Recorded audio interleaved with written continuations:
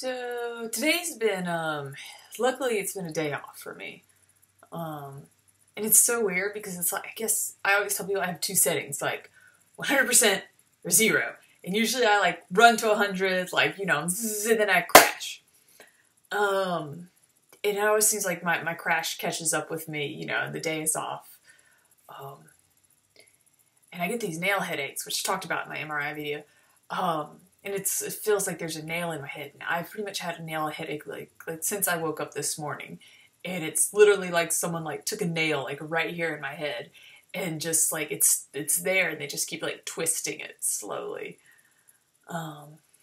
It's just like this horrible aching pain, and usually really the only thing that makes it go away is if I like sleep. So I kept trying to sleep today, even though I was tired, just trying to like sleep it away, and it wouldn't go away. And just talking about like how hallucinations will like then kind of play off stuff that I'm having, and it's just like it literally like if in my head I'm like I'm thinking oh God, it's just like like right here, and it's like a nail, like I can feel it like going behind my like eye through my head, I can feel this nail, and then I start thinking I've got to get the nail out of my head, I got to find a hammer. And that's kind of how I have to be careful with my delusional thinking. Because the pain's real, and then the hallucinations start playing off of the pain to where it's like an actual nail in my head, and then I start thinking I have to go find a hammer to pull the nail out of my head. And then I start thinking, where can I get a hammer at? Because I was driving at the time, maybe I can swing by Lowe's and get the hammer to get the nail out of my head. And I was like, no, Rachel, stop. There's not a nail in your head. You don't need a hammer, you're just having a headache. But I thought I would share that with you because it's kind of like an easy way to see how like schizophrenia and I guess other mental disorders like that like play off the real world. And that's why your real world and like your delusions, like they mix together. I always tell people when you have a loved one who has schizophrenia and they're like going delusional or hallucinating or something, like there's something that caused that.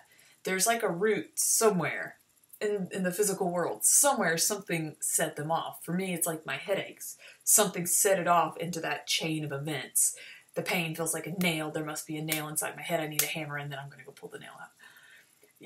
And it's kind of like that for most of my hallucinations. The root somewhere is real. So yeah, just thought I'd share that just because I thought it was a kind of easy concept to grasp. And one of the stupidest things I always hear is people be like, well, if you know you're crazy, you're not crazy. I've always thought that was the stupidest thing ever. It's like, no, it's like having a cold. You know you have the cold. Like acknowledging the cold doesn't make it go away. And anyone with mental disorders, you just kind of have to be like that. You have to learn to like recognize when your thought patterns are off. The biggest person who takes care of you needs to be yourself. I have to be like, Rachel, no, you don't need a hammer. No.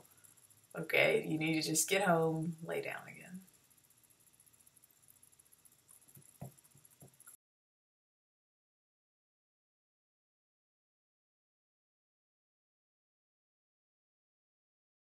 So, that's all. I'm Rachel Starr.